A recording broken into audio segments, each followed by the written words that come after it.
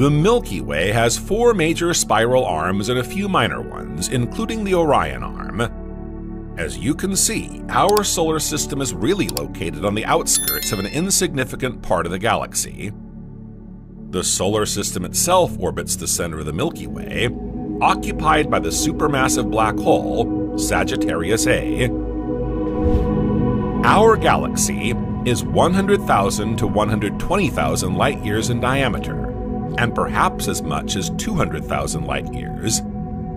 It's so immense that it would take our solar system around 250 million years to circle it, albeit at the dizzying speed of 828,000 kilometers per hour, or 514,000 miles per hour.